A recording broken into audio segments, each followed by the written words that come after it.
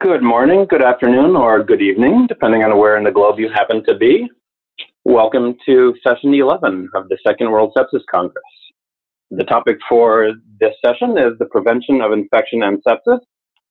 I am Nathan Nielsen from New Orleans, Louisiana, the United States. I am not Dr. Janet Diaz, who is on the NERGL program. Dr. Diaz is presently assisting with the Ebola outbreak in Congo, so Godspeed and all the best to her and her colleagues. Without further ado, let me welcome the over 15,000 participants from around the world to this session, representing over 150 countries. Particular thanks go out to the exclusive sponsor of this session, Pfizer. We appreciate their support in all of our World Sepsis Congress and World Sepsis Day efforts. We have a great lineup of speakers for us today. Our first speaker, who will be discussing vaccination as a strategy to prevent invasive bacterial infections and sepsis, is Tamara Pilishvili. Apologies if I mispronounce. Joining us from the Respiratory Diseases branch of the U.S. Center for Disease Prevention and Control. She is an expert in bacterial respiratory diseases and vaccines for the prevention of bacterial infection, with a particular expertise in pneumococcus.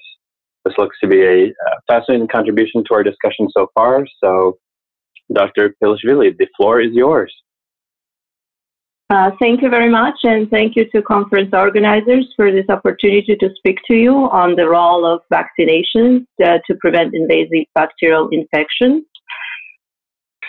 According to 2013 WHO estimates, 52% of all deaths in children under age 5 globally result from infectious diseases, with pneumonia being the leading infectious cause of death.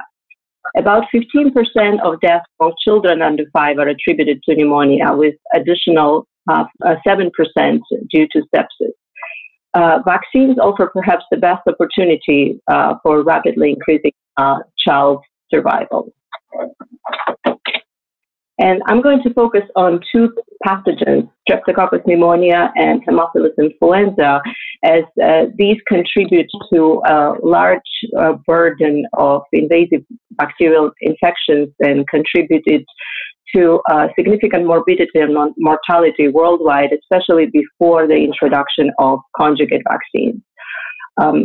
To Streptococcus pneumonia specifically, 14.5 million episodes of severe pneumococcal disease were attributed among children less than 5, with over 500,000 deaths occurring annually in children under 5.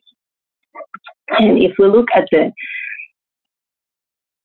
the map of where these deaths occur, most of the mortality, over half of the deaths occurred in Africa, and countries with highest incidence of deaths due to pneumococcal infections are in the developing world. In terms of the burden of Haemophilus influenza type B disease, which is the only vaccine-preventable fraction of the Haemophilus influenza infections caused by Haemophilus influenza, 8.13 million episodes of severe hip disease occur in children under 5, with around 200,000 deaths annually in children under 5. And these estimates are also from WHO around 2008. And if we look at the map also where these deaths occur due to hip infections, it looks very similar to the map of pneumococcal attributed deaths, where most of the deaths occur in developing countries.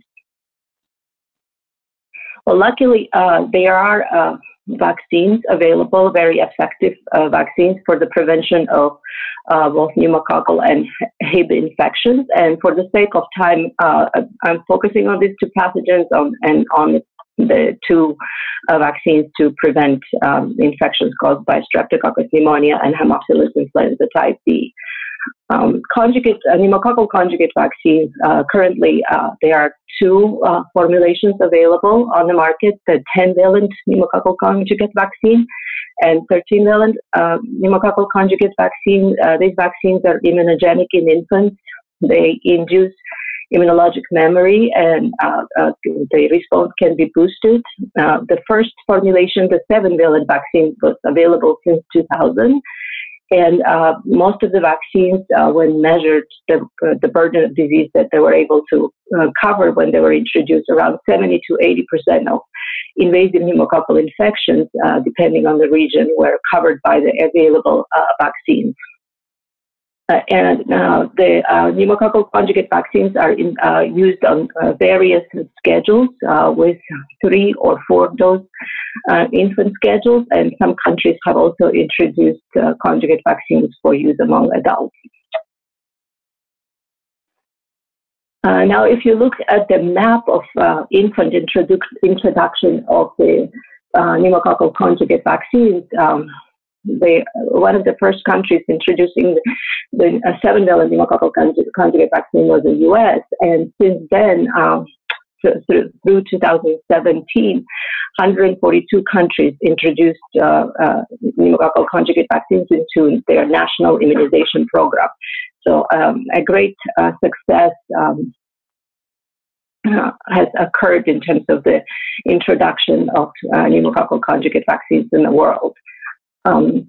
The U.S., which is one of the earliest countries that has introduced the vaccine, their infections, invasive pneumococcal infections, have reduced dramatically since the introduction of the vaccine. When the 7-valent vaccine was introduced, the rates of invasive pneumococcal disease were measured at around 100 per 100,000 in children under 5. And since then, since the introduction of the 7-valent vaccine in 2000 and then the 13-valent vaccine in 2010, the infections have reduced, invasive pneumococcal infections have reduced to around 9 cases per 100,000.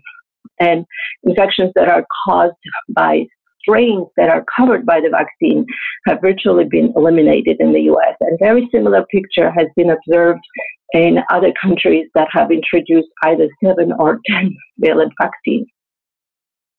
There are certain groups, like persons with underlying conditions, or in certain geographic areas, for example, in the U.S., American Indian, Alaska Native populations have experienced disproportionately higher rates of invasive pneumococcal disease. And one of the examples is in a Navajo population, American Indian Navajo populations, that where the rates of invasive pneumococcal infections were measured in children at around 200 per 100,000, which is almost a double. More than a double, actually, than in the general U.S. population. However, after introduction of the conjugate vaccines, the same success story has been demonstrated in these populations where the infections caused by strains covered by the vaccine have virtually been eliminated. In addition to benefits of reducing invasive infections caused by pneumococcus, one of the additional benefits of the conjugate vaccine has been reduction in antibiotic-resistant infections. And the reason why is because strains that are covered by the vaccine have been also strains that are resistant to 1 or more antibiotics.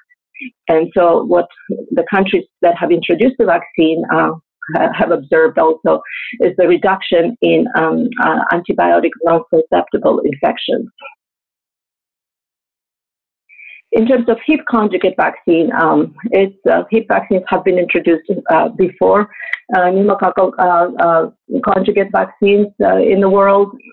There's only one vaccine against type B disease that is available currently. There are 6 capsular serotypes for Haemophilus influenza, but type B caused around 95% of all Haemophilus influenza disease infections caused by Haemophilus influenza. There are various formulations of the vaccine, from monovalent to part of the multivalent vaccines. This is a conjugate vaccine, and just like a pneumococcal conjugate vaccine, it provides herd immunity because it reduces nasopharyngeal carriage and transmission, and therefore benefits are observed even in unvaccinated populations. And as I said, HIP vaccine was introduced into childhood immunization schedule much earlier. In the U.S., it was in 80s. On infant schedule with either 3 primary doses or 3 primary doses with a booster, depending on the formulation. If we look at a map of introduction of the vaccines, a little earlier than conjugate vaccines, but at the same time in the world, in the rest of the world, the uptake of the HIP vaccine has been slower compared to the developed countries. But through 2015, 192 countries introduced HIP vaccines into their national immunization programs. And the effectiveness of these vaccines has been demonstrated, efficacy has been demonstrated through clinical trials, but then the success stories came from all countries that have introduced these vaccines into their national immunization program, with reductions observed in meningitis caused by HIP, in invasive infections, and mortality attributed to HIP. And they was demonstrating very high effectiveness of this vaccine against HIP infection.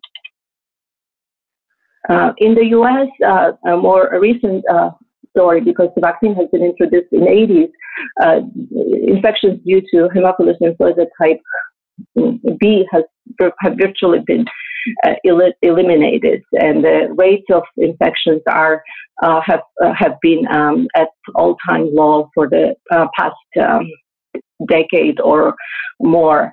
However, infections due to non-type B infections have increased, and most of this increase is attributed to non-typeable Haemophilus influenza, or mostly type A, in terms of the typeable Haemophilus influenza and type A Haemophilus influenza. And there's actually a vaccine in the pipeline against type A Haemophilus influenza disease. As I mentioned, in the U.S., the HIP vaccine was introduced much earlier, and that's where most of the benefits were observed, where the rate of incidence of HIP meningitis decreased from around 25 per 100,000 to less than 5 per 100,000 over a course of less than a decade. And just to conclude, vaccine-preventable invasive bacterial infections contribute to significant morbidity and mortality worldwide. Use of conjugate vaccines, PCV and HIP, have led to reduced morbidity and mortality caused by these bacterial infections that contribute to a lot of disease burden due to invasive bacterial infections. And pneumococcal conjugate vaccines reduce pneumococcal infections in children as well as adults through indirect herd effects, because these vaccines provide herd immunity and also reduce antibiotic-resistant infections. And there are further benefits expected through higher valency PCVs as well as non-type B vaccines that are in the pipeline. And I would like to conclude with that. Thank you very much. Fantastic talk, Dr. Pilishvili. Quite excellent in showing the worldwide effects of these vaccines, the potential to decrease infection, morbidity, and suffering worldwide. I have one question, then we have one from our audience as well. My question, what do you see as the major barriers into improving vaccine uptake and access worldwide? So there's a combination of issues. I mean, the uptake has been slow, mostly due to the cost, especially for conjugate pneumococcal vaccines. The cost has been a big barrier for countries to introduce their into national immunization programs. But through organizations, the donor organizations, and through Global Alliance for Vaccines initiatives, there has been help provided and the programs in place to accelerate the introduction of these vaccines. And the uptake that we see in countries is largely due to a lot of work that has been put into accelerated introduction in countries. In addition, demonstrating disease burden for countries and making a case for vaccine introduction. has been a barrier, and that's mostly due to poor laboratory practices where the disease burden is not established, and so there's lack of awareness of the presence of infections and the ability to measure the burden. And so the help in terms of establishing surveillance systems so that they can document the burden of disease as well as measure the impact of the vaccine introduction, that has helped countries make decisions. Excellent. Then one quick technical question. One of our guests has asked, how many doses of pneumococcal vaccine would be required to decrease the risk of sepsis among children? So the current recommendation, most of the countries are using a 3-dose schedule, and that has been shown to be effective in both reducing disease in preventing disease in vaccinated children, as well as reducing infections in unvaccinated through herd effects. And there are countries that use 3+0, which is 3 primary doses before the age of 1 without a booster, but most of the developed countries are using 2 primary doses with a booster in the second year of life, which seems to do better in terms of the reducing the carriage and transmission, and therefore potentially leading to better herd effects. Excellent. Well, unfortunately, we need to be moving on. Thank you very much, Dr. Pilishvili, for a great beginning to our session. We appreciate your insights and your willingness to give your time. Moving on, our next speaker is Dr. Pinaki Panigrahi. Apologies for if I mispronounce anything. A very well-respected pediatric infectious disease physician, presently at the University of Nebraska in the United States. Dr. Panigrahi is a founding director of the Center for Global Health and Development at the University of Nebraska. He's an active and accomplished researcher in childhood infections and diseases worldwide, with active projects in Southern Asia and Africa. Without further ado, Dr. Panigrahi will be speaking to us on oral Synbiotics to prevent sepsis infection in young infants. Dr. Panigrahi, the floor is yours. Thank you. Thank you. It's a wonderful feeling to be speaking to the entire world from the home comfort of our homes. And I will be focusing on neonatal infection, but take it a little bit beyond the first month of life, and Synbiotics, which I will explain in a minute. Neonatal sepsis is a big problem worldwide. The morbidity as well as mortality is very high, in several millions. And if you look at under 5 children, all infections, that also is very, very high in terms over 6 million. So there is a need that we do something, and the current relief, whatever is being done, including antibiotics, is not good enough. We all know now about probiotics. These are harmless bacteria, but they have health-promoting impact on the host. Prebiotics are sugars that help that are not absorbed in the small intestine, go up to colon and help the bacteria grow, the health-promoting bacteria. And Synbiotics as a combination of probiotics and prebiotics. And I'll be talking about a symbiotic preparation that we used in a large clinical trial. Before I do that, I will very quickly review the literature, what is available on sepsis and necrotizing enterocolitis, where probiotics have been used, and then give you some preliminary data which we have generated literally over the last couple of decades before we launched the large trial that was published last year in Nature. When the probiotic field has evolved in the last 2.5 decades quite a bit, and as you can see here, the first study appeared in late 90s, where giving probiotics reduced necrotizing enterocolitis in a nursery. And however, if you look at the rest of the studies, the half and half. Half of them showed a good impact, and half of them had no impact. And the same continued until recently, where some of these studies were very small, 40, 50, 100 baby studies. But even larger studies and recent studies show that some work and some do not work, including Lactobacillus GG, which is a very popular and well studied probiotic. Recently, it was shown that it not only has no effect, but it may increase neck and sepsis. So when we were working on necrotizing enterocolitis, and then you will understand in a minute why I am talking about this disease when my talk is on sepsis. Necrotizing enterocolitis is a disease of premature babies, and until now, we think that ischemia, bacteria, and substrate in the gut are the incriminating factors. I don't know what's and no specific agent has been identified till date. It's a really bad disease in terms of mortality, morbidity.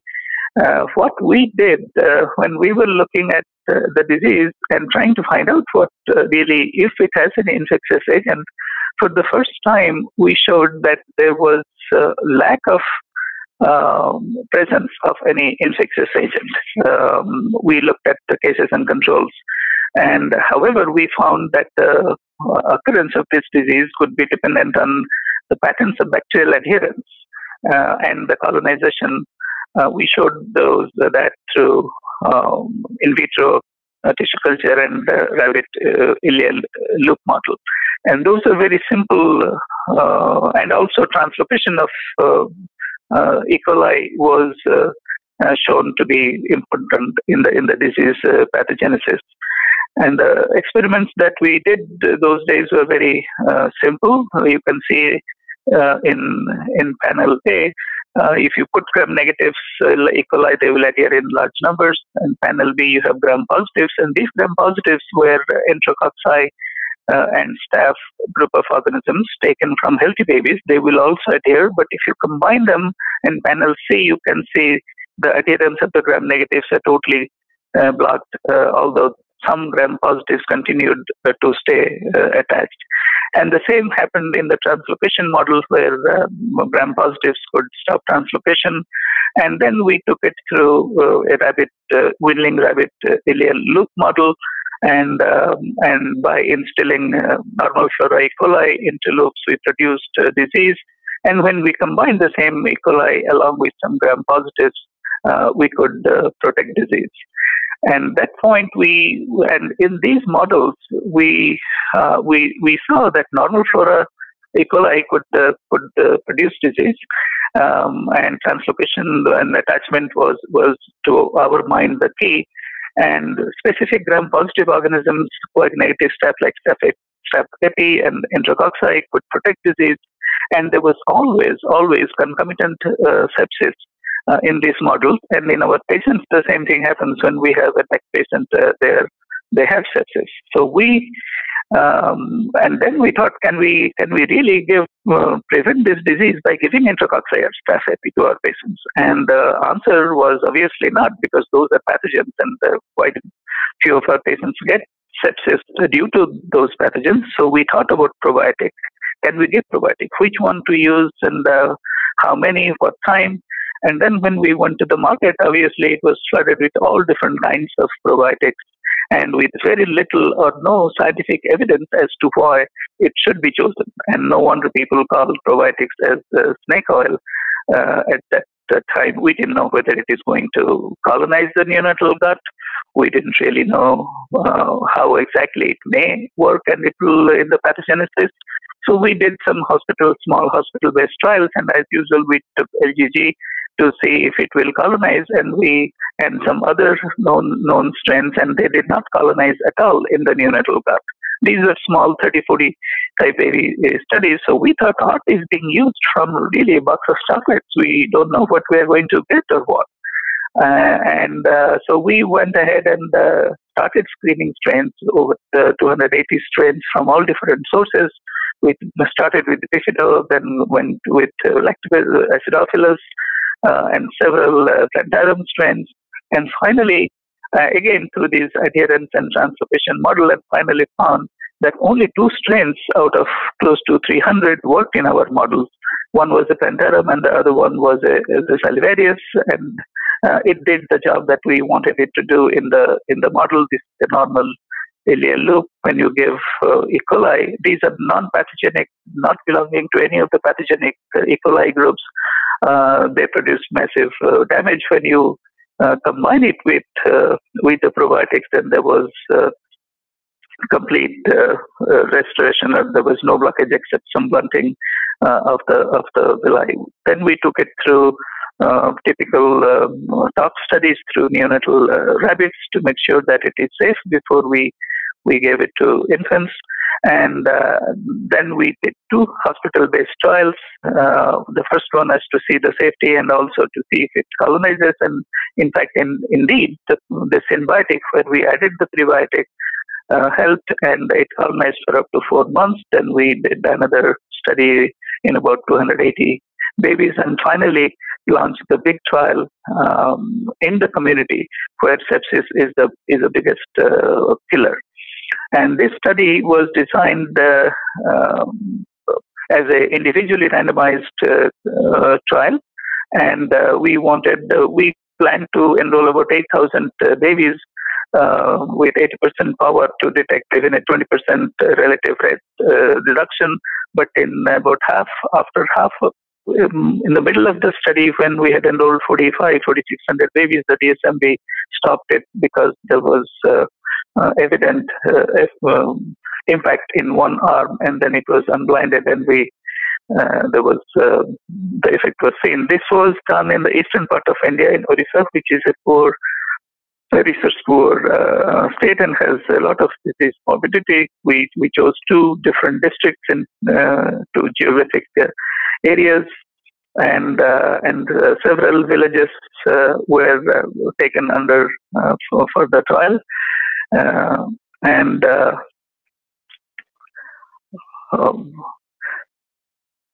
it was randomized in the blocks of 4. And we gave the preparation to newborn babies not on day 1 because they can have early onset sepsis and birth asphyxia and other problems, but in the first 4 days of life, day 2, 3, or 4, and then watch them at home for 60 days. And all adverse events and serious adverse events were monitored in the hospital. And we had to establish labs and NICUs in that part of the world at that time. And this was the study design. You can see at the bottom, every village has 1 woman and then some supervisors, and finally 2 attached hospitals that were tracking and then caring for the babies. And we screened over 7,000 infants, of which 2,500 were excluded for different reasons, and about 2,200 enrolled in each group. You can see the exclusion criteria. There were some that were already, by the time we reached the homes, they were more than 4 days old, and some were preterm or low birth weight, which we also excluded. And then there were quite a few, 200 that had birth asphyxia and or some maternal infectious problems. And 245 were kind of known, were identified to have early sepsis. They were also not enrolled. And the 4,500 and it was monitored very tightly in the field by different level supervisors, including the PIs and the site PIs. And what we found at the end of after the study was unblinded was death and sepsis. We had very few deaths, only 4 and 6.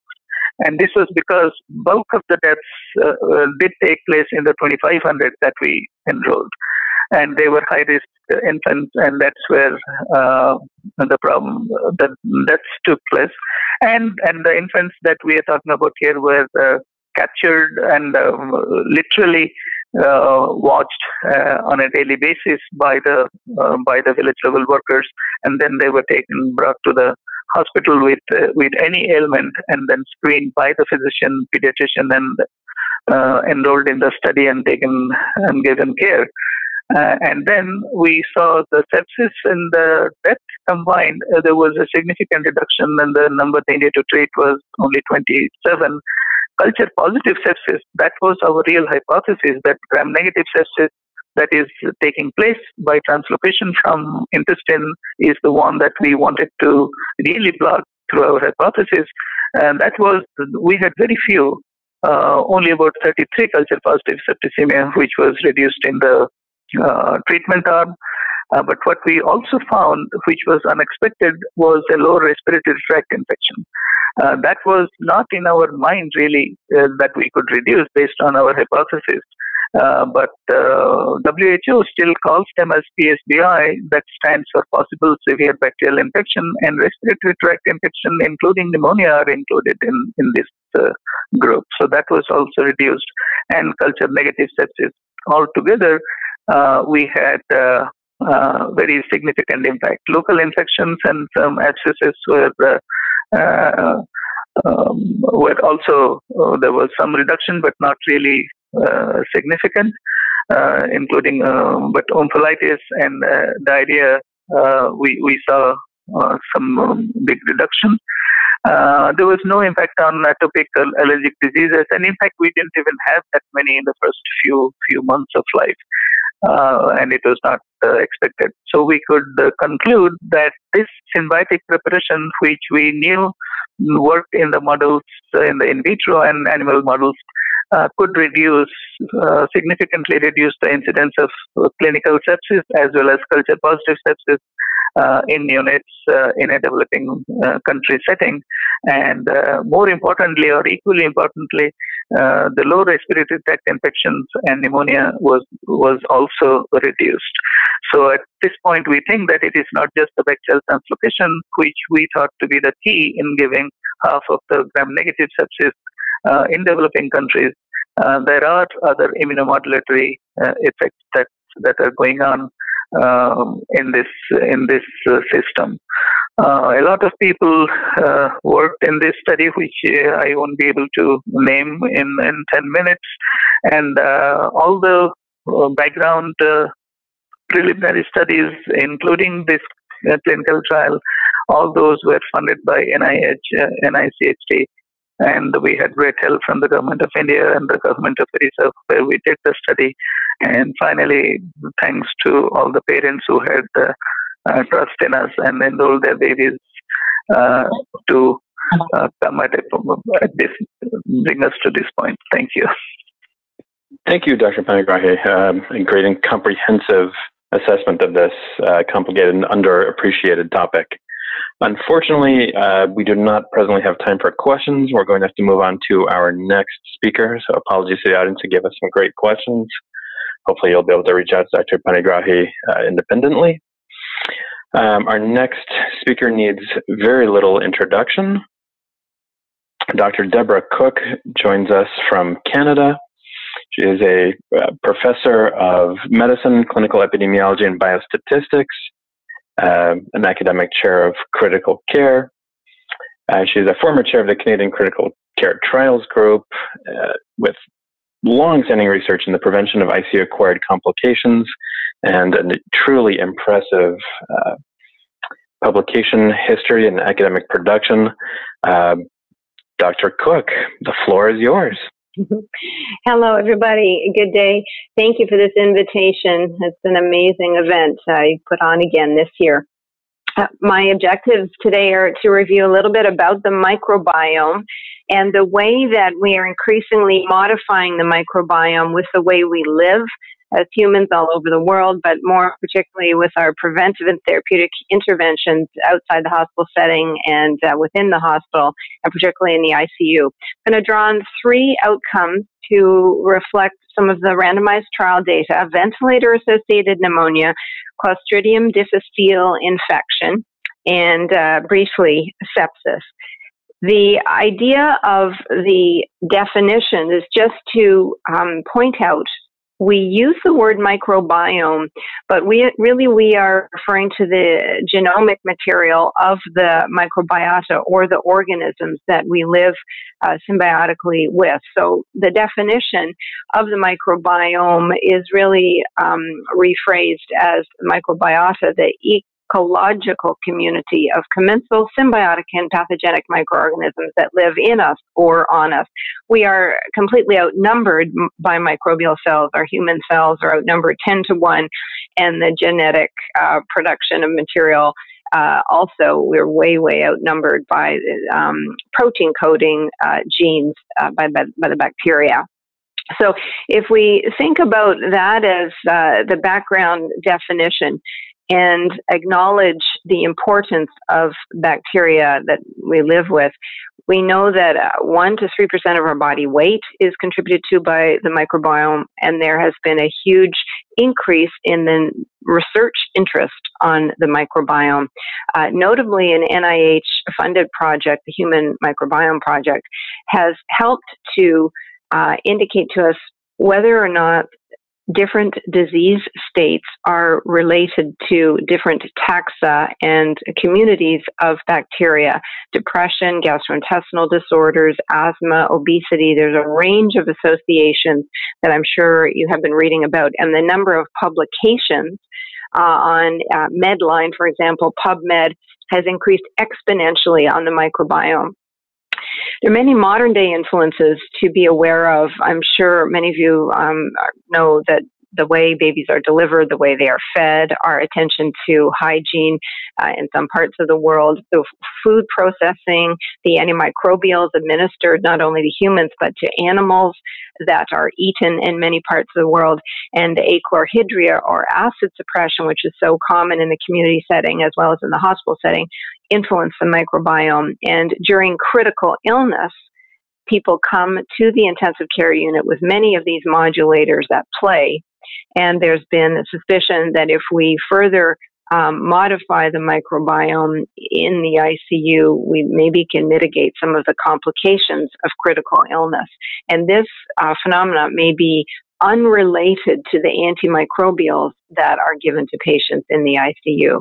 So the concept is that everybody starts with a microbiome. It may or may not be a healthy microbiome based on the acute and chronic illnesses we have as citizens in the community. But when people become critically ill, whether or not it's from motor vehicle accident or pancreatitis that may be non-infectious causes of critical illness, our microbiome may become so-called the unhealthy pathobiome.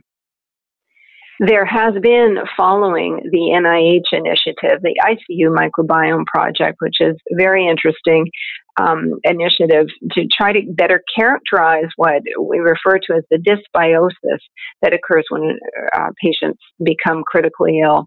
And simply, and perhaps oversimply said, there are some health-promoting bacteria living within us, on us, in us, and those that are more pathogenic, those that are potentially pathogenic, and the association between disease states out in the community and the microbiome has been rather mirrored in early publications, such that mortality rates seem to be associated with different microbial patterns during critical illness, both on admission and throughout the course of critical illness. And of course, the gut has been the focus of a lot of these analyses.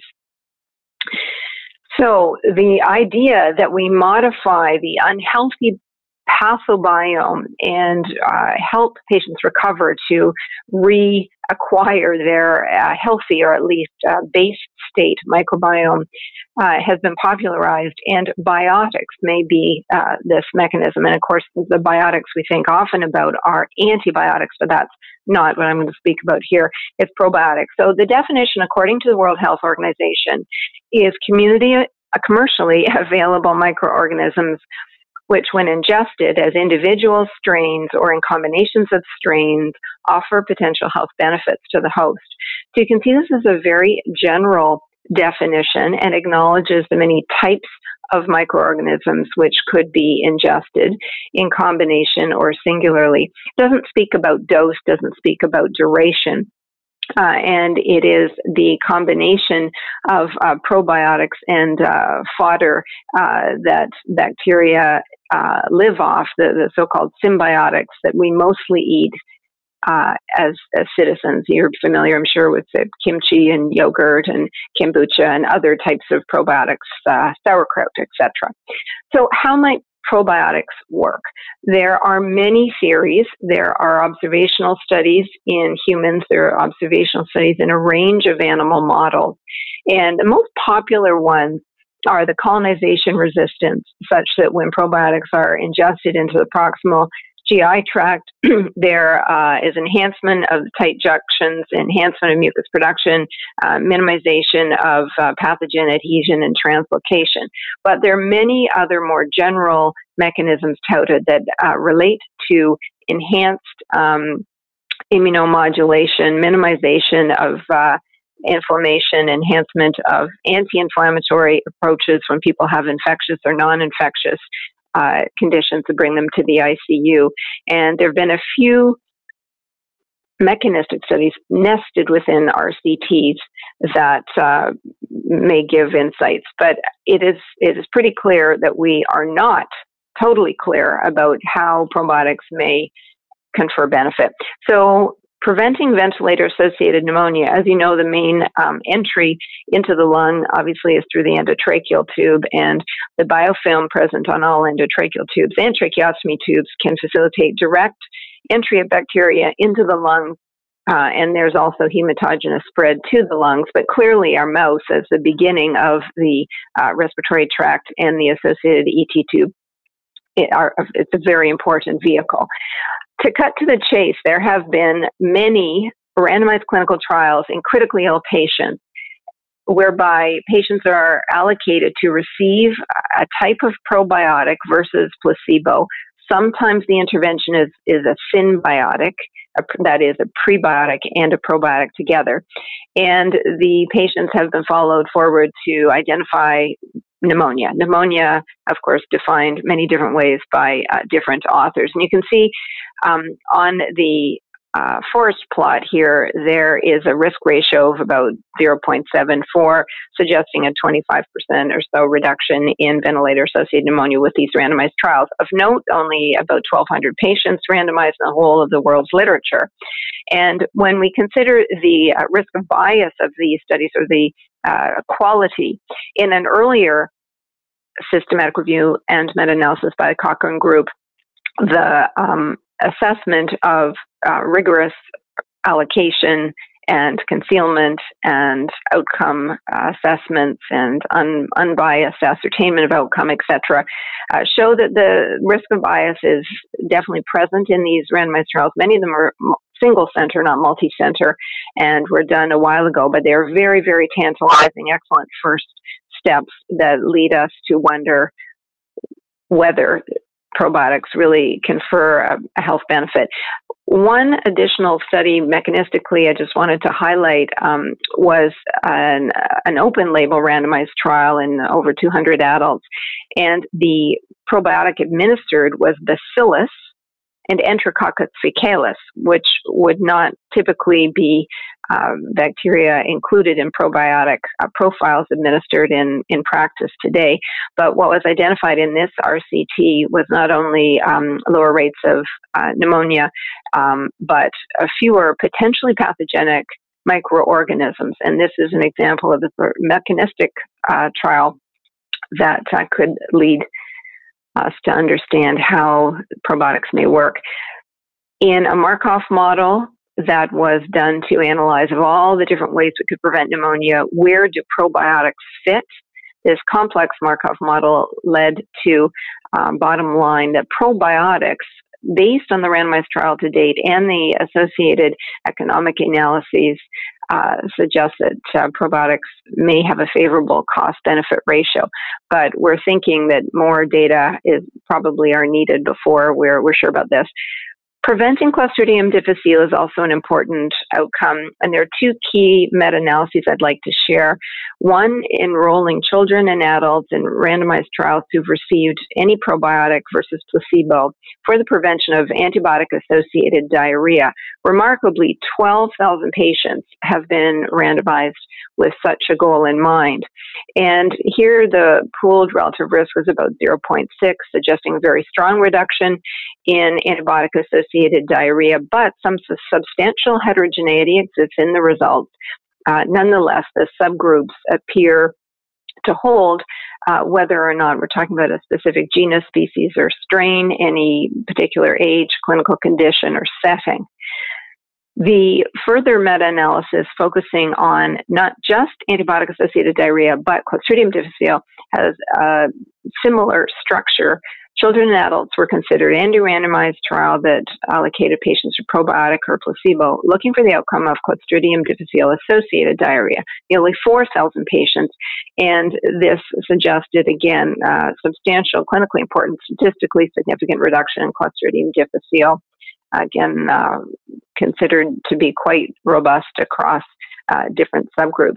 There have been other randomized trials which are large, done in nursing home patients, which have not shown this benefit in totality, but this also looks quite promising.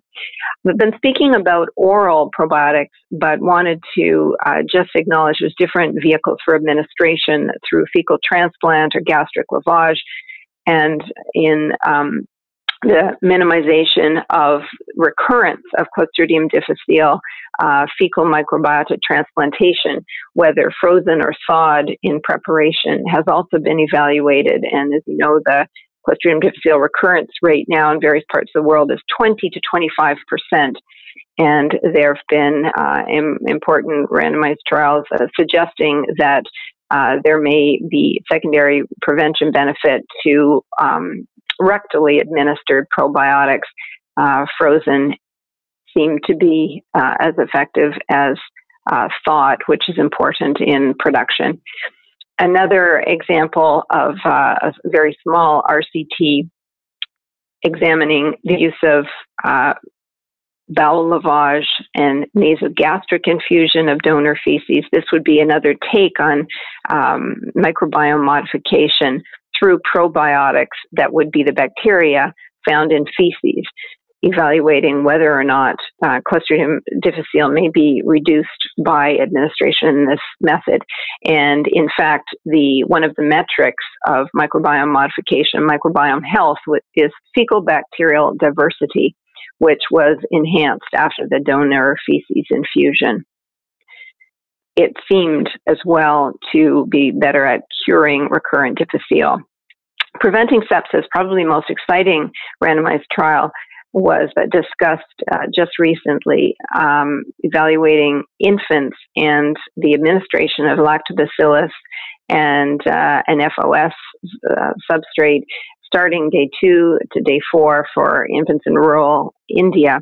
And the outcomes there were sepsis and death. And while very few infants in the end died, just 10 in total, there are very important benefits observed for the decreased risk of gram-negative sepsis, gram-positive sepsis, lower respiratory tract infections, and in fact, outcomes which may not be infection-related, such as diarrhea. And this was published in Nature and speaks, I think, very well to the exciting results that have begun to emerge when probiotics are rigorously tested in very large randomized trials. So we know the microbiome is modified in critical illness, but I think it's fair to say our understanding still is emerging. We've got a lot of high-cost, high-technology interventions that we use in the ICU. Probiotics are the opposite of that, low-tech, low-cost, and certainly widely available in the food we eat and prescribed often in the hospital and nursing home setting.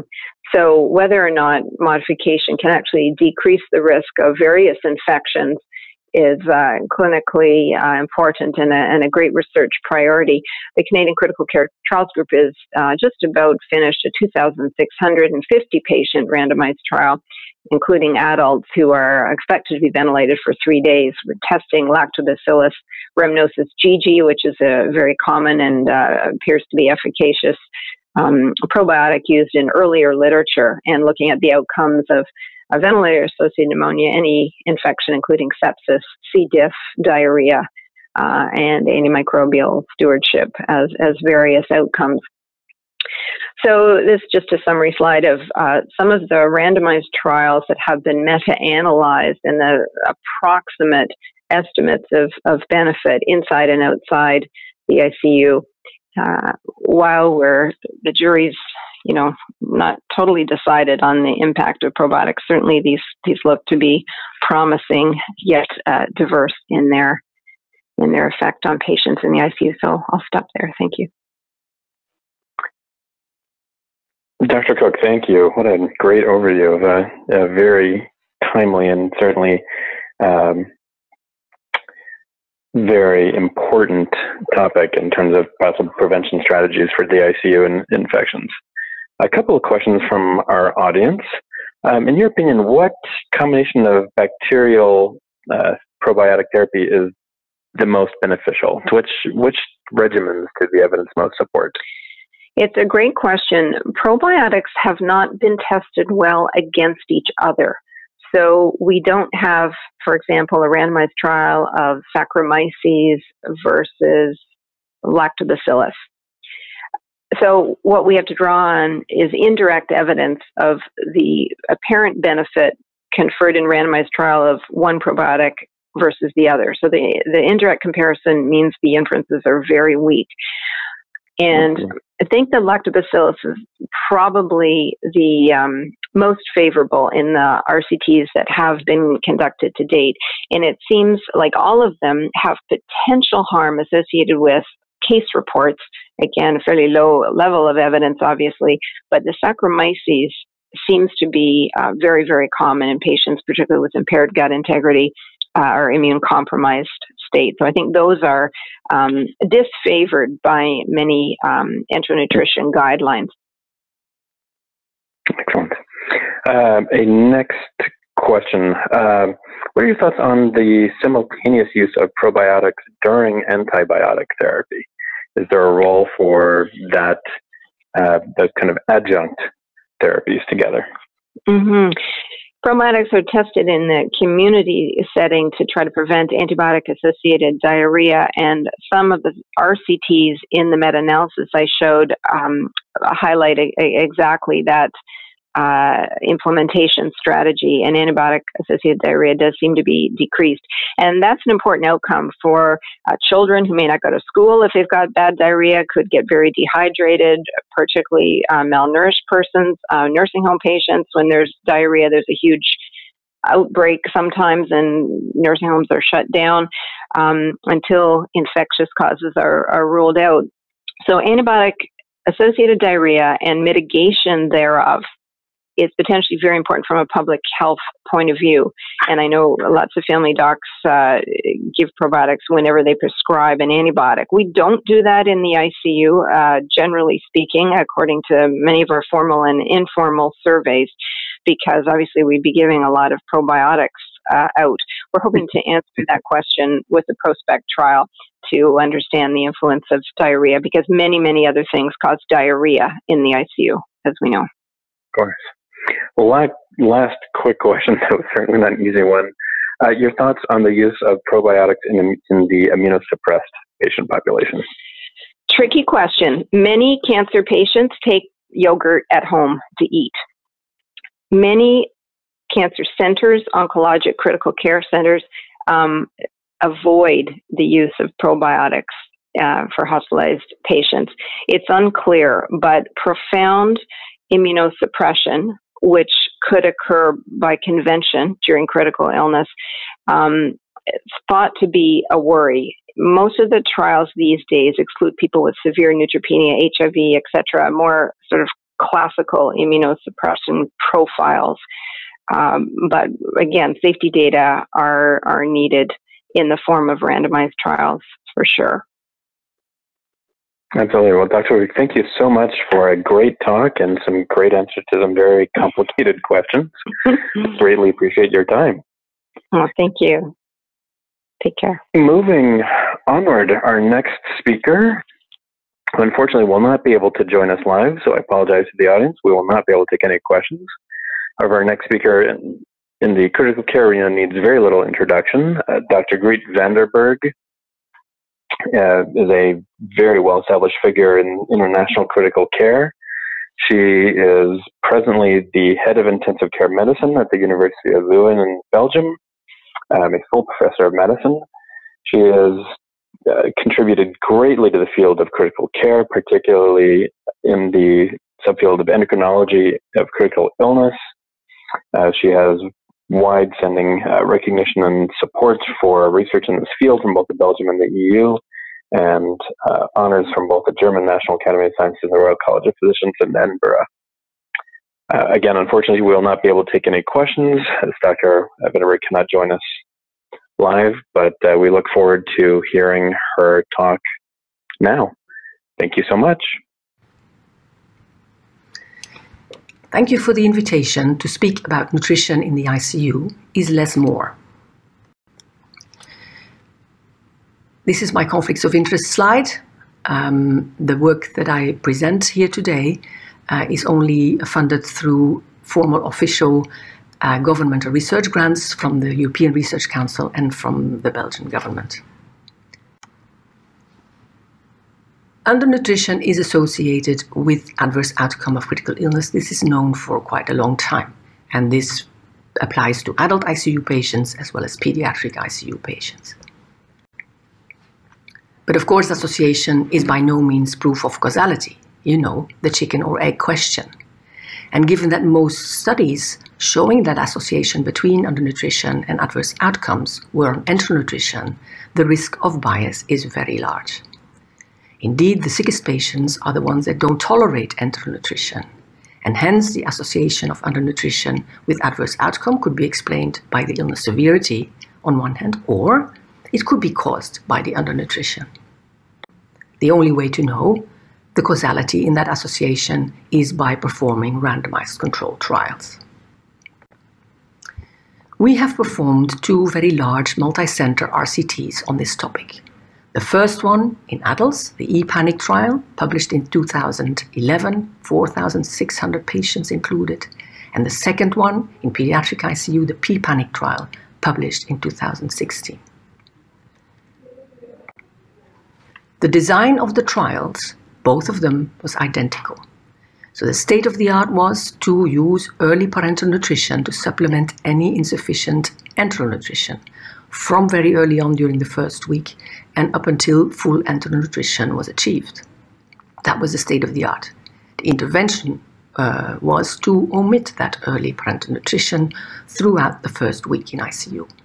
Both groups had early enteral nutrition attempted, but unlike what the cartoon suggests, this was often not successful, not even on day 7 in the ICU. Particularly surgical patients don't tolerate enteral nutrition well. There were patients who didn't have a functional GI tract available. They were all in the trial. And so that could mean that patients who were in the late PN arm received no nutrition at all up until the morning of day 8 in ICU. So this was a comparison of early full feeding with accepting early macronutrient deficit. It's very important to note that both groups received early micronutrients, and this is important to also do if one would implement the strategy in clinical practice. Give the micronutrients, even if you don't give the parental nutrition. Now, the results were striking. Not giving parental nutrition accelerated recovery in adults as well as in children. What the figures show here is the likelihood of being discharged from ICU, or the likelihood of being discharged alive from ICU to penalize for death as a competing risk. And all the graphs show the same thing. The patients who were randomized to the late PN group did better. The effect size was larger in the pediatric ICU. The effect size was larger in patients without a functional GI tract. The effect size was larger in the sicker patients. Second outcome was that not giving parental nutrition in the ICU resulted in fewer infections, again, both in adults and in children. And again, the effect size was larger in the children. And again, it applies to patients with sepsis or septic shock. They were all in the trial. It was a very important subgroup, and they responded similarly. Then we did some further analyses to identify whether there were subgroups who might have been benefiting, for example, from the parental nutrition.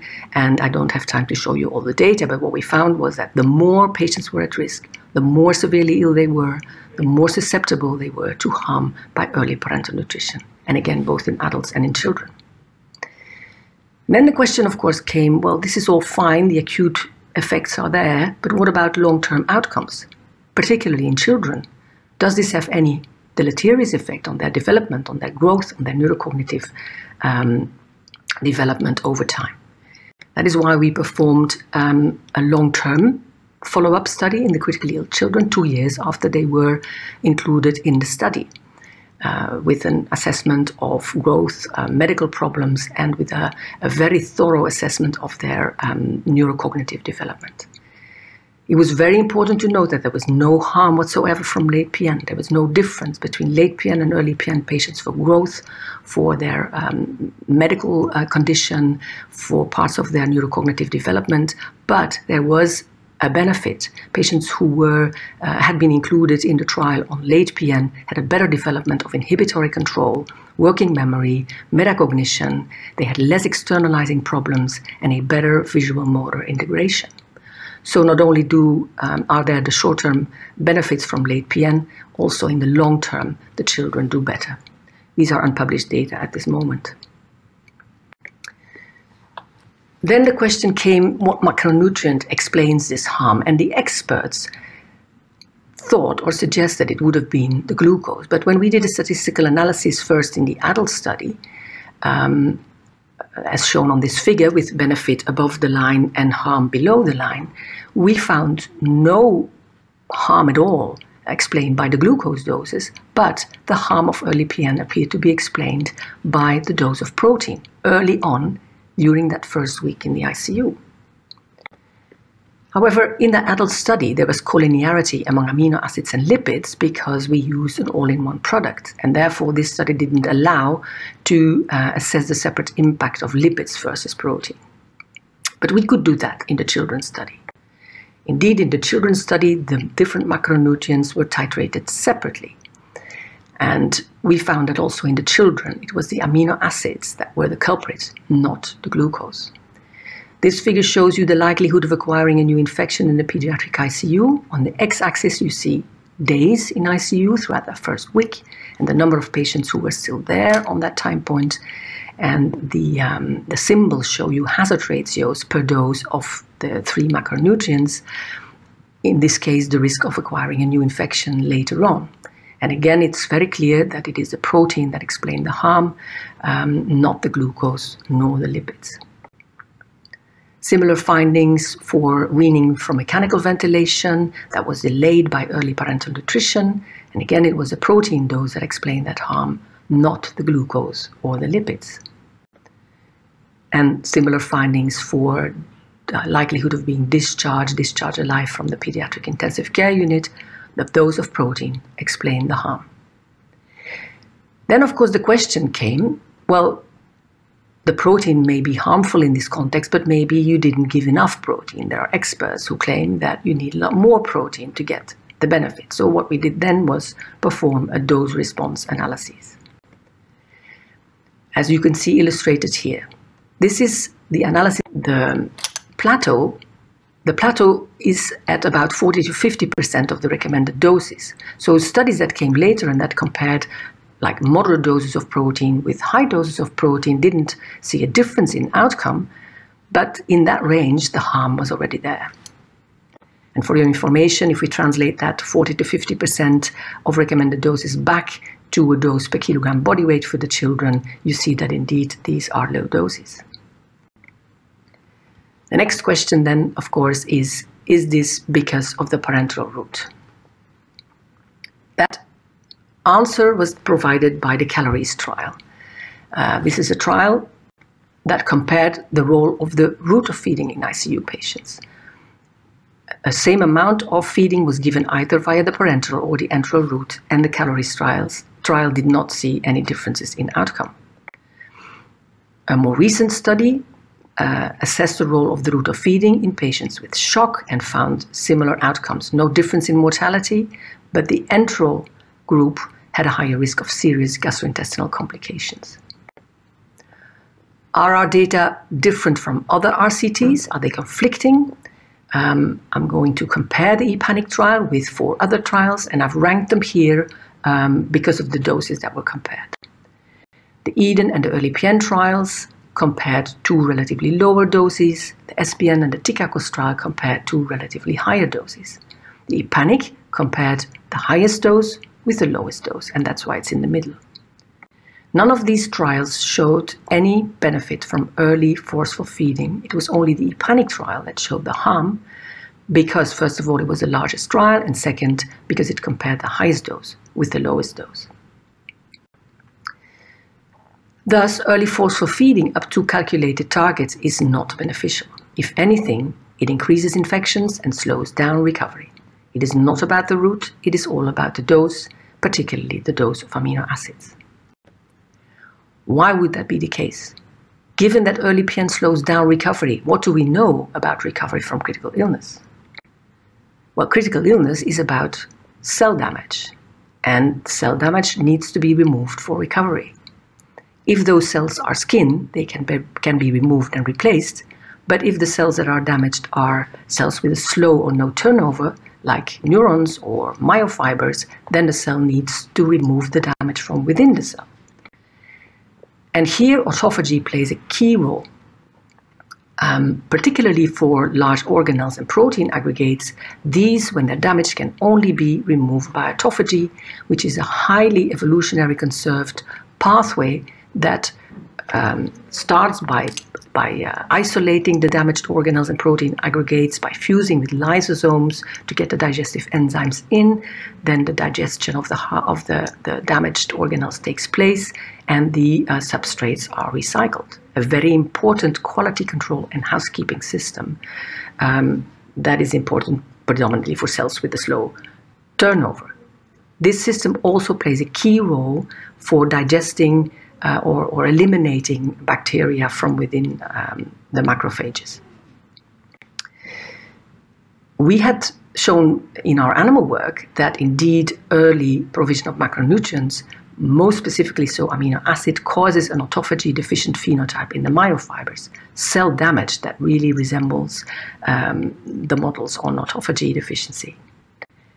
And indeed early macronutrients suppressed autophagy. The autophagy substrates then accumulate like P62, and this resulted in more ubiquitin staining, suggesting the protein aggregates in the cells. Also in the human studies that we've performed, we have biopsies from that RCT, that first adult RCT. We found that early macronutrients suppress autophagy, and also in the myofibers, ubiquitin staining was increased by early parenteral feeding. This was functionally relevant because early parenteral nutrition induced more weakness and slowed down the recovery of the weakness, and this was explained by the autophagy suppression as indicated in the previous slide. Just briefly, there is also another pathway that plays a role. If you give amino acids during critical illness, this increases glucagon profoundly. And increased glucagon activates a sort of futile cycling in the liver, burning the excess of the amino acids. This explains why in the adult study, we had shown that urea increases and also nitrogen wasting in the urine increases. And a similar finding was done for the pediatric study where urea increased in the early PN group from as soon as the amino acids were kicked in. So is less more in feeding the critically ill? I think it is indeed the case. So what do we do in clinical practice? During the first week in ICU, we only give that dose of enteral nutrition administered via the normal gastric route, no forceful feeding through jejunal tubes or anything like that. So it's the gastric dose that is tolerated by the patient, no pushing, But very importantly, we do give micronutrients from admission onward. It makes sense that in evolution, mechanisms linked fasting to healing. Indeed, our prehistoric ancestors had to rely on long episodes of macronutrient scarcity. And when they were sick or had a minor trauma, of course, this risk of undernutrition increased. And that is why probably throughout evolution, these two phenomena have been linked. And since we now know that autophagy is such an important housekeeping quality control system that can recycle substrates in fasting conditions, this explains why it could be important in our ICU patients from throughout evolution being well conserved up until today in the ICU. What do we do after the first week? Well, actually, we will now provide parenteral nutrition if enteral feeding is insufficient. However, there is no real evidence to support that either, so future research should really focus on that question. And with that, I thank you very much for your attention.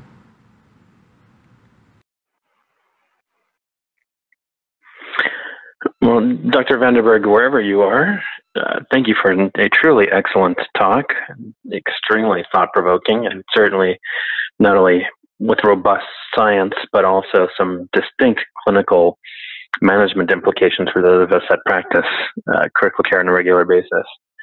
Unfortunately, as mentioned before, Dr. van der Berghe was not able to join us live, so there will be no questions. I apologize to the audience. Before we move on to our next speaker, let me just remind everyone that World Sepsis Day is coming a week from today, September the 13th. Please follow the World Sepsis Day events on all of your favorite social media platforms. We are live on Twitter, Instagram, Facebook. Please check us out. Also quick reminder, the lectures you have been hearing on this session and for all the sessions from the World Sepsis Congress will be available recorded and available for viewing on both YouTube and Apple Podcasts. So whenever you feel like checking any of these events out, you are more than welcome to do so at your leisure. I believe we are ready for our penultimate speaker. This is very exciting. Dr. Petra Gastmeier joins us from Berlin, where she is the director of the Institute of Hygiene and Environmental Medicine, and a very active researcher and speaker on hospital-acquired infections and their prevention. This should be a very important talk for those of us that practice clinical medicine in a hospital setting. So without further ado, I believe Dr. Gastmeier is ready. Excellent. Yes. Let us begin. Yeah, hello, nice to hear you. I would like to talk about how to prevent hospital-acquired infections. 2 years ago, Cassini et al. Published their paper about the burden of hospital-acquired infections in Europe. They concentrated on the 6 most relevant hospital-acquired infections and used the data of the European Prevalence Study in 2011-2012 to estimate the overall annual number of hospital-acquired infections. Here you can find the number of cases for the 6 most relevant hospital-acquired infections. Altogether, about 2.6 million cases can be expected every year. To illustrate this, 2.6 million patients means more as a number of inhabitants in Paris. The most frequent, with a similar number, are pneumonia, urinary tract infections, and surgical site infections, followed by primary bloodstream infections and Clostridium difficile infections. There is also a large number of secondary bloodstream infections, but they are regarded as a consequence of the presented primary infections and therefore not a focus of prevention measures. According to the ECDC definition, the definitions of the European Center for Disease Control and Prevention, an infection is regarded as hospital-acquired if the onset of symptoms was on day 3 or later of the current hospital stay. The day of admission is counted as the first day for this definition. The measures to prevent hospital-acquired infections can be distinguished according to the development of hospital-acquired infections. Most are of endogenous origin, but there's also a substantial proportion with an exogenous origin. Exogenous infections occur because of transmission of pathogens via healthcare workers, other patients, or the environment. Of course, not every transmission event is followed by a hospital-acquired infection, but depending on the type and amount of pathogens and the immune system of the receiving patients, this may lead to a hospital-acquired infection. Many years ago, we did a prospective cohort study during 18 months in 5 ICUs in Berlin to answer the question how many infections are caused by patient-to-patient transmission. ICU-acquired infections were ascertained during daily bedside, patient and chart review, and episodes of potential cross-transmission were identified by pulse field electrophoresis and PCR methods. In summary, a total of 431 ICU-acquired infections and 141 episodes of transmission were identified, and a total of 278 infections were caused by the 10 species that were genotyped, and 41 of these, that means 14.5%, could be associated with transmission between patients. Meanwhile, the typing methods are much better, and whole genome sequencing is the standard method. In a similar study published last year, Price et al. Performed a systematic sampling of healthcare workers, the environment, and patients over 14 months at 1 ICU in England. Whole genome sequencing was performed for all Staph aureus isolates. Here you can see the results. Isolates from 198 healthcare workers, 40 environmental locations, and 1,854 patients were taken. A total of 1,819 isolates were sequenced. At the end, only 25 instances of transmission to patients were detected. That means, meanwhile, the percentage of exogenous hospital-acquired infections may be even lower in many institutions. The most important measures to prevent transmission events is a high compliance to hand hygiene. However, often compliance is not good enough. Hand hygiene compliance observations data from about 300 German hospitals demonstrate that the median compliance rate after 10 years of our national hand hygiene campaign is 77% in ICUs and 75% in non-ICU wards. That means hand hygiene compliance is still not sufficient in the majority of hospitals. Other important measures to prevent transmission are the quality of reprocessing medical devices and the quality of cleaning and disinfection. The majority of hospital-acquired infections are of endogenous origin, and you all know that the human microbiome consists of a very large amount of microorganisms, most of them in the gut, but also on the skin and the mucous membranes. They get access to the right parts of the body. If they get access to the right parts of the body, hospital-acquired infections may occur. This can be the case during manipulations of devices such as vascular catheters, urinary catheters, or intubation, or during operations. For instance, skin contamination may lead to extraluminal access of the blood vessels. Another example is the endogenous infection of the lower respiratory tract by bacteria from the oral and gastrointestinal flora by overcoming the barrier of the cuff of the tube in intubated patients. the urinary catheter leads to contamination of the bladder, and during abdominal surgery, it may come to contamination of the surroundings of the intestine. Meanwhile, we know that it's possible to decrease the endogenous infections by multimodal prevention measures.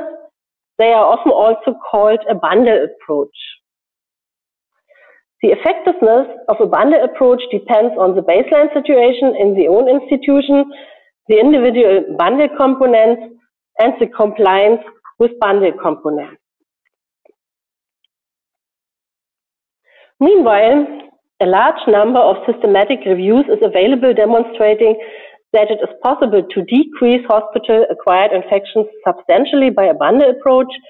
In general, 40 to 60% of device-associated infections can be reduced by this approach. In addition, dysbiosis is a crucial factor, in particular in the group of intensive care patients and patients with bone marrow transplantation. Mucosal barrier injuries and translocation may also lead to the development of hospital-acquired infections. Measures against dysbiosis, mainly in the group of ICU patients and patients with BMT, are antibiotic stewardship, fecal transplantation, and the use of probiotics. Meanwhile, we have also an overview about a large number of systematic reviews investigating the use of probiotics to prevent hospital-acquired infections. A reduction of 25 to 70% can be achieved for prevention of hospital-acquired pneumonia, urinary tract infections, surgical site infections following abdominal surgery, and hospital-acquired Clostridium difficile infection. The key factor is the implementation of evidence-based infection control measures. To achieve a good implementation, we need enough healthcare workers on the ward. We need qualified infection control staff. They are in charge for surveillance and feedback of infection rates to stimulate further activities and have to perform audits, education, and training. A further very relevant factor is the leadership of the hospital director. He should set targets, stimulate activities, and evaluate the effects. 1 year ago, WHO colleagues published core components for effective infection prevention and control programs. They formulated 11 recommendations and 3 good practice statements, including a summary of the supporting evidence.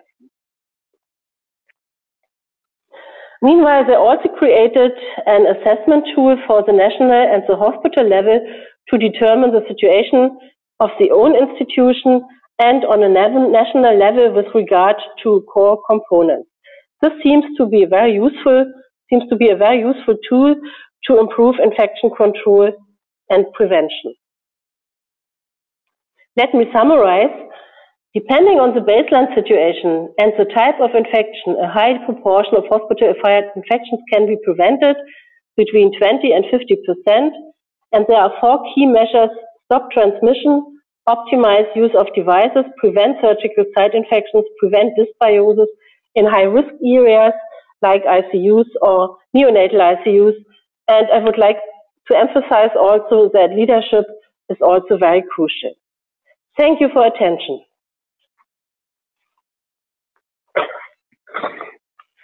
Dr. Gastmeier, thank you. What a great presentation of a very important topic within the prevention circles, particularly in the inpatient and ICU world. A couple of questions. A simple question, and I have a simple answer for our audience. What is the single one thing that we can do most effectively to prevent hospital-acquired infections? Yeah, I'm convinced that the single most important measure is to perform good hand hygiene. Absolutely. What do you think that the biggest barriers to the implementation of good hand hygiene is? I mean, it's such a simple thing, right? But why are even in good healthcare systems like you have in Germany, whereas adherence so underwhelming? Yeah, despite we did a lot of education, it's still the case that many healthcare workers do not really know what is an indication for hand hygiene. And another main barrier is that they feel that they have not enough time for hand hygiene. But in reality, this is not the case. We did a study and we have seen that even under very good conditions, no understaffing and no overcrowding, the healthcare workers had a relatively low compliance to hand hygiene.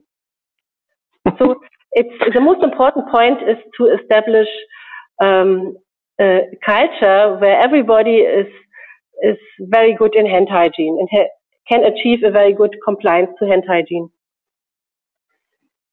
Excellent. It's so important. My other question, and I really like when you brought this up, when you talk about bundles of care, what do you think the difference is between these rigid bundles that kind of come down from above, the Ministry of Health or from different large-scale organizations, versus institution-specific bundles? What do you think the advantages or disadvantages of each of those approaches is? I like institution-associated bundles because I think that each institution has different problems. And I believe it's not so appropriate to use the same bundle in every institution. Perhaps you have a very good compliance to one or two elements of the bundle in your institution, then it makes much more sense to put your emphasis on the other elements of this bundle or to add another element. But it's necessary to have a good overview about the situation in your hospital. That means you have to perform compliance observations to see what happens in my ICU. And it's also very important to observe the procedures in order to identify good further elements for bundles. Excellent. So just observing the processes within your own hospital and directing your efforts towards the deficiencies is the optimal way forward. I think so, yes. Excellent. Well, Dr. Gastmeier, thank you so much for your time this morning and for a great and extremely timely talk. We will be moving on now. Thank you. To the final speaker of session 11, Dr. Benedetta Allegranzi. Apologies for any mispronunciations.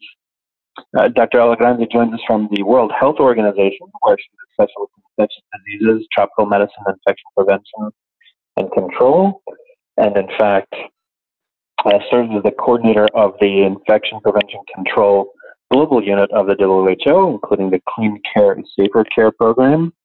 A very busy woman, presently involved in activities controlling Ebola, among other pressing responsibilities. So, without further ado, Dr. Allegranzi, welcome. Hello, thank you very much for your introduction, and good morning, good afternoon, good evening to everyone online.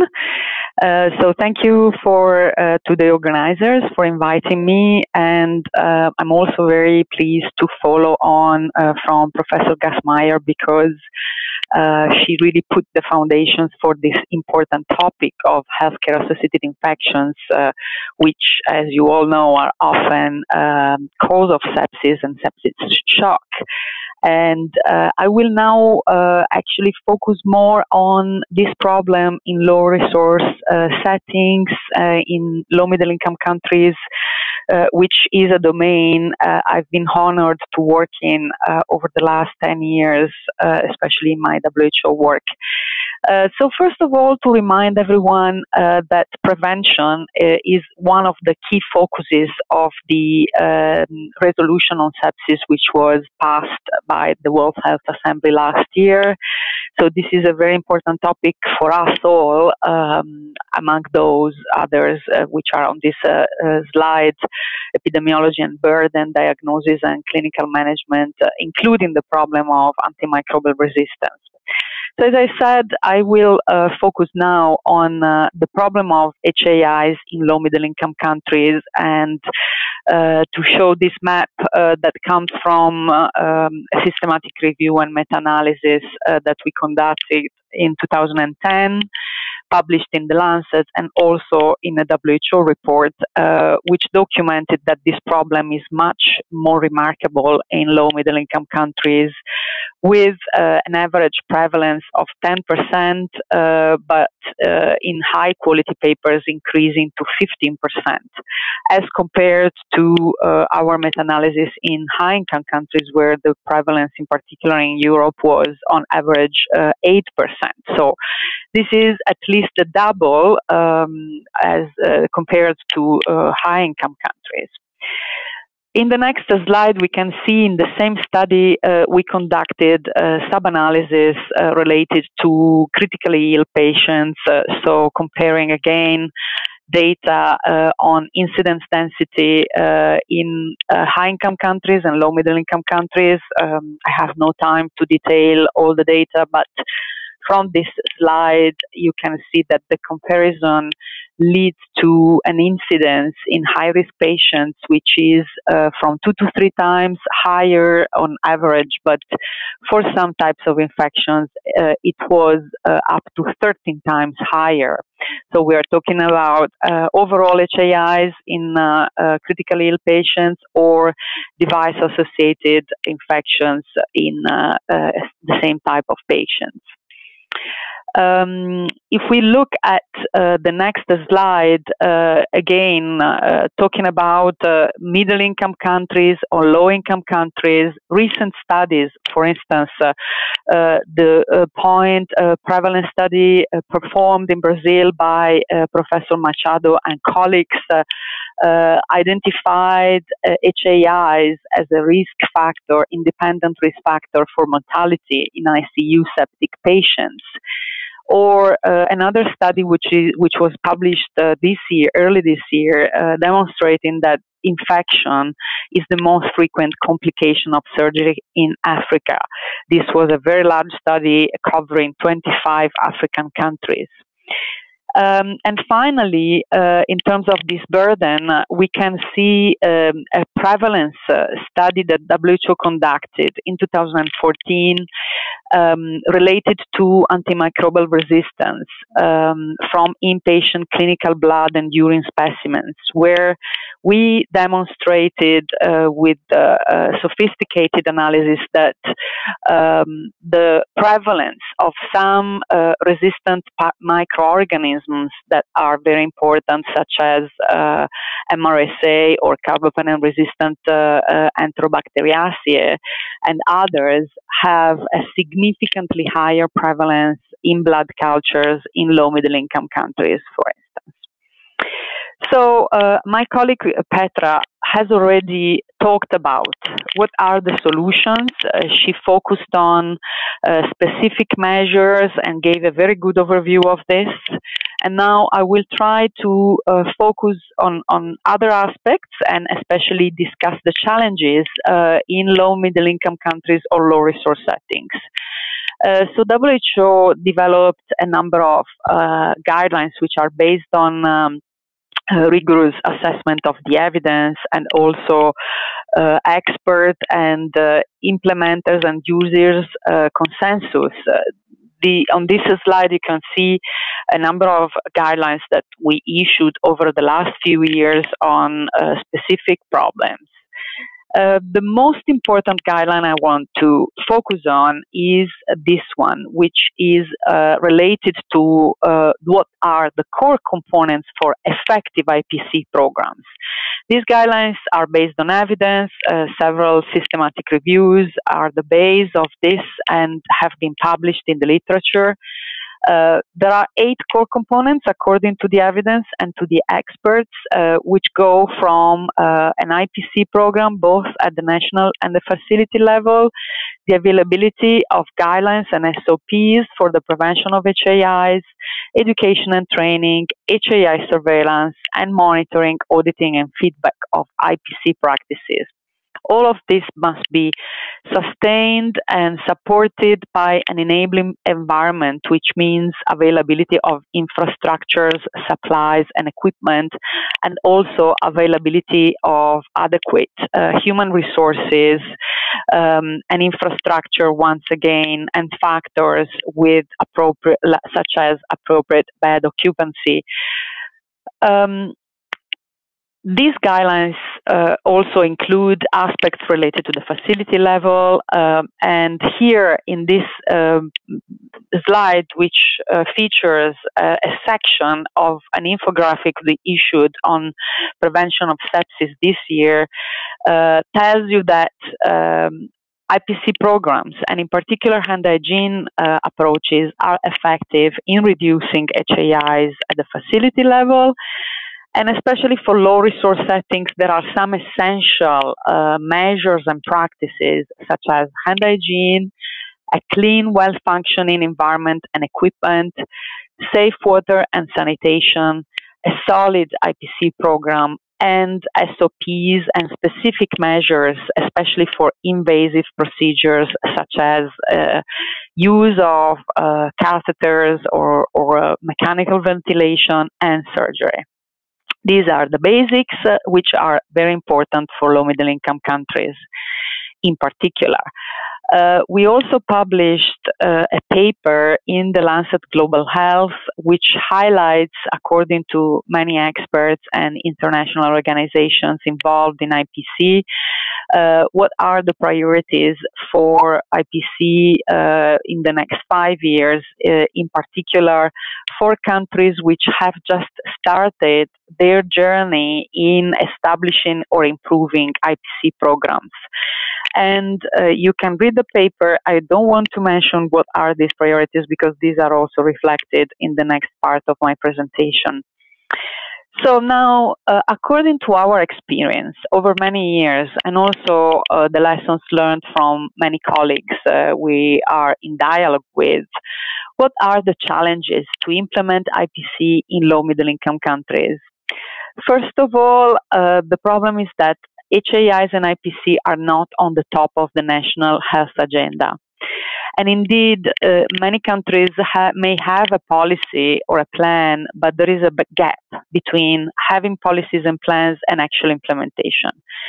Another problem is that there are lack of reliable data on HAIs due to poor laboratory support and surveillance systems, and therefore, not knowing the problem, you cannot also be proactive in putting in place solutions.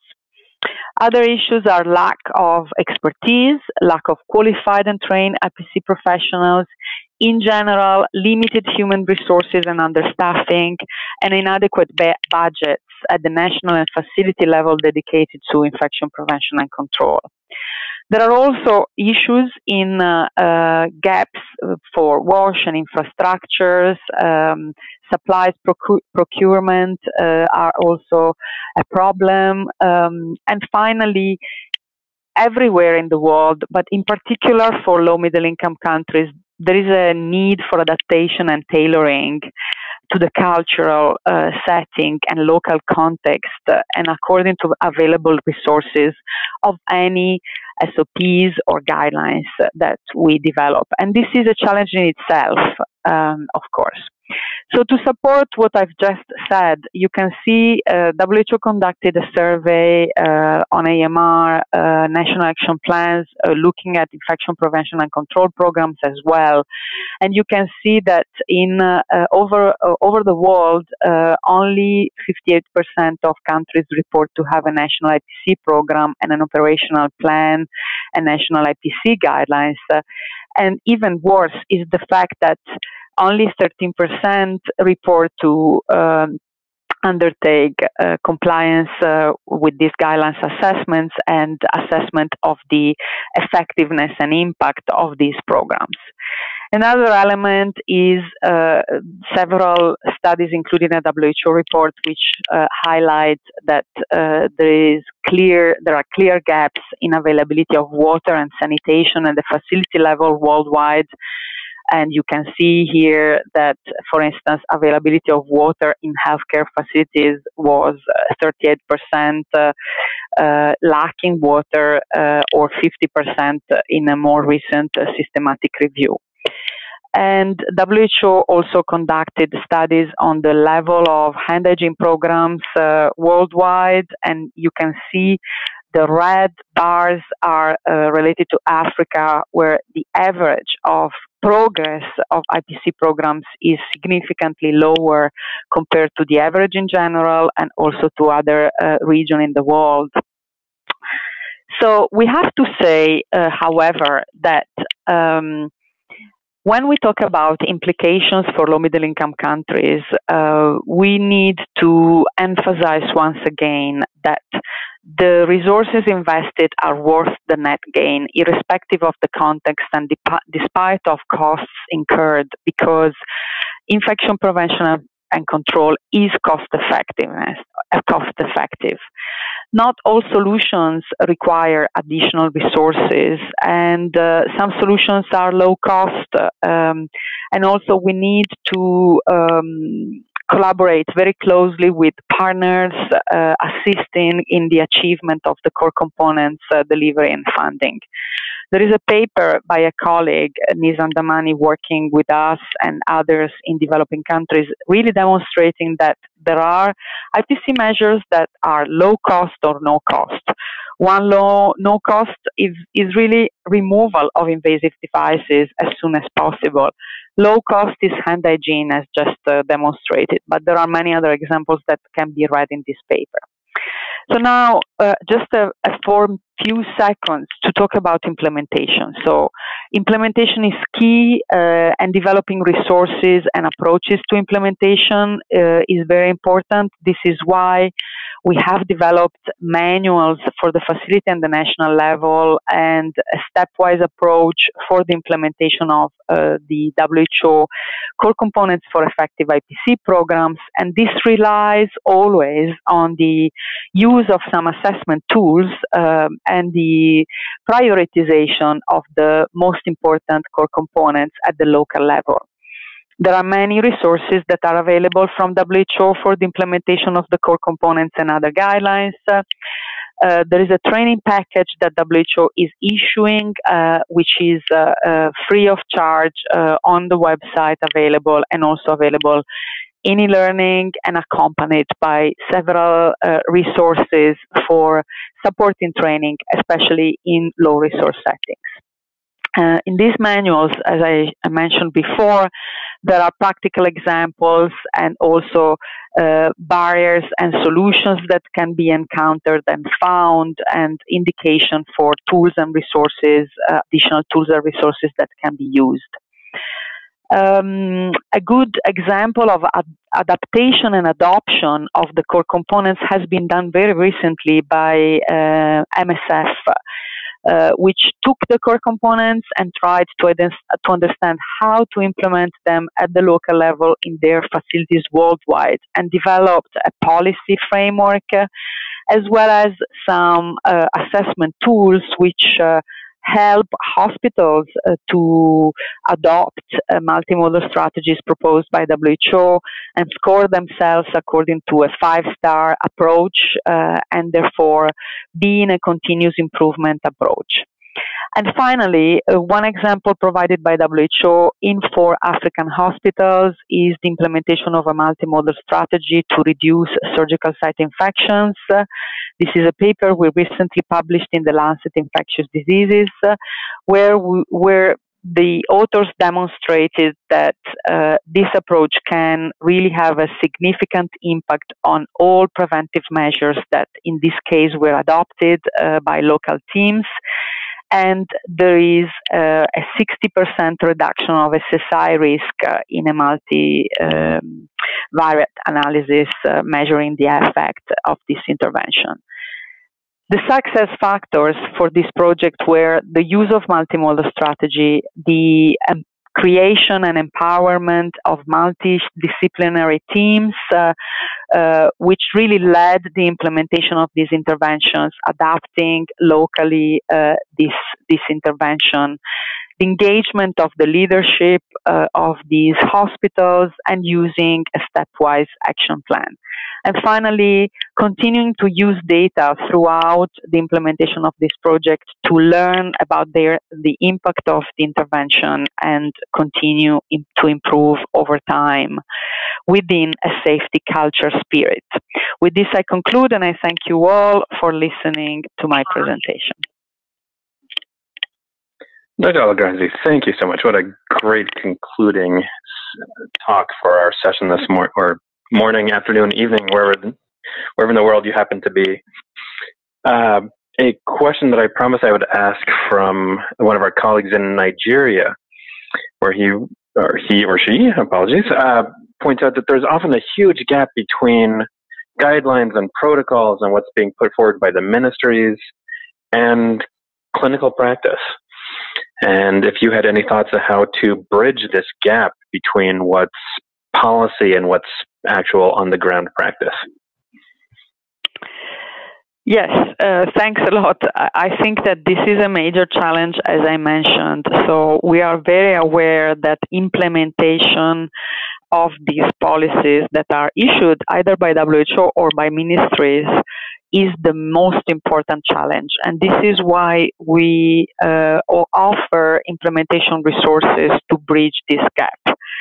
I think that the key solution which I propose or we propose is really the local engagement and adoption. It means that really policies and also the implementation resources that are made available must be digested, looked at locally, and local teams must be established with the adequate expertise, meaning if there is someone who has some knowledge on infection prevention and control, this person needs to work with clinical teams. So if we are talking about, for instance, preventing surgical site infections, these programs for improvement should be really led by the surgical staff, supported and helped by the IPC professionals for them to really help others understand why specific measures are needed and how to improve. So this is my answer to this question in a short time. Excellent. A great question that just came in is, off the top of your head, do you have an example of a model where the combination of the top-down approach and the bottom-up approach is working well together? Yeah, I think the hand hygiene example, as well as this example I concluded with, and I really would like to emphasize that the paper published has an appendix which explains really very well how the local teams implemented this intervention with many details. So I want to say that there are examples on hand hygiene and in this case on surgical site infection prevention where really the top-down approach has been to have standards and recommendations from high level based on evidence, based on policies to improve these measures and these practices. And the bottom up is really the adoption, is really the local adaptation that needs to be done by local users.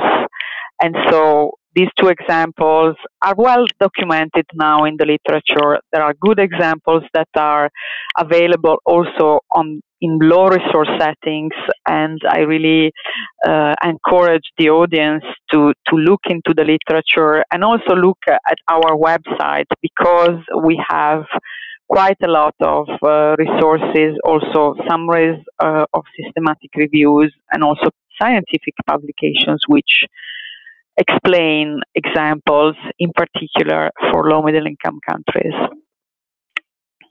Excellent. There were a couple of questions about resources and additional training and implementation advice and guidelines. And in your opinion, the WHO website that you have posted on your last slide there, is that a good starting point for the members of our audience that would be interested in more resources? I really think so. There is a particular area of our main webpage which is called Tools and Resources, where we have all the implementation tools and resources available by topic, at least the topics we have been able to tackle so far.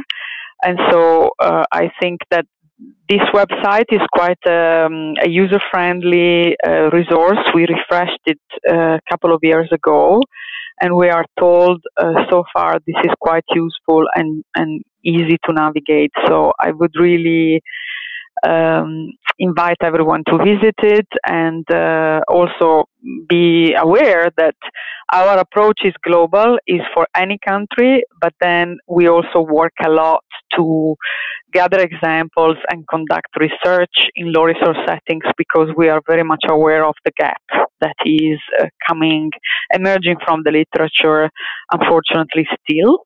Although there is a lot that is coming up, it's very exciting to see that studies are being now conducted more in low middle income countries. So there are good examples, not only from WHO. As I said, MSF is doing a great job in trying to really adapt to their reality in very poor countries. Well, Allegranzi, thank you so much. What a great finishing talk to our session today. We greatly appreciate your time and experience and wisdom shared with our audience from around the world. Thank you again.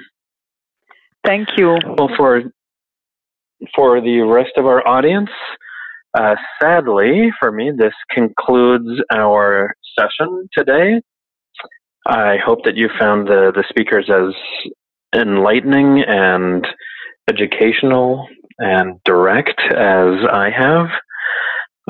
It's been a pleasure chairing this session again. And before I sign off, I just wanted to remind all of you once again that World Sepsis Day is next week. On the 13th, the activities will be promoted on our various social media platforms. Twitter, Instagram, Facebook all have World Sepsis Days information and activities. Please follow us there. So I will conclude there with a thanks to all of our worldwide sponsors that helped bring you the second World Sepsis Congress. And I hope you find the rest of the Congress enlightening, informative, and enjoyable. Thank you very much. It's been a pleasure hosting.